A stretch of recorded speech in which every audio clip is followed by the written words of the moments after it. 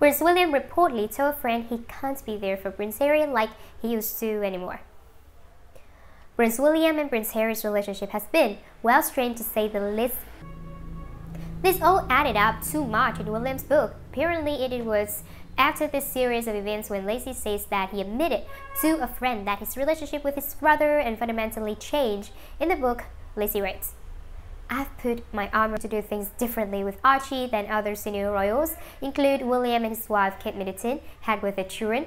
For one, Harry and Meghan opted against welcoming Archie at the Lindell Wing maternity at St. Mary's Hospital in London, having him at the Parkland Hospital, and it involved Harry's wife, Meghan Markle. According to Lacy, the final straw that moved things from strained to pretty much broken came when Harry and Meghan welcomed their son Archie Harrison and broke several royal traditions in the process.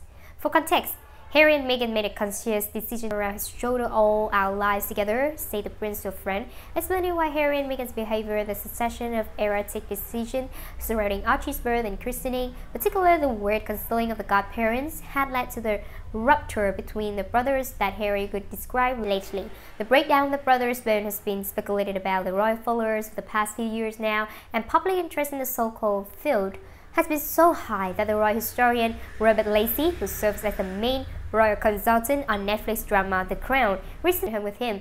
And finally, Harry and Meghan refused to allow members of the public to witness Archie's christening, another royal tradition, and fought to keep the identities of his godparents a secret. American-owned, upscale private medical center in London's Westminster neighborhood. They also instructed the palace to release misleading statements surrounding his birth. Notably, the palace didn't even announce that Meghan was in labor until she had already delivered Archie and the family had returned. He wrote a book dedicated to getting to the bottom of it. In his new book, Better of Brothers, William and Harry, the inside story of a family in turmoil, Lacy digs deep into many of the issues that they have played a role in Harry and William's struggles, many of which reported later as the pursuit of different parts. "I can't do it anymore," said William. Heartbreaking.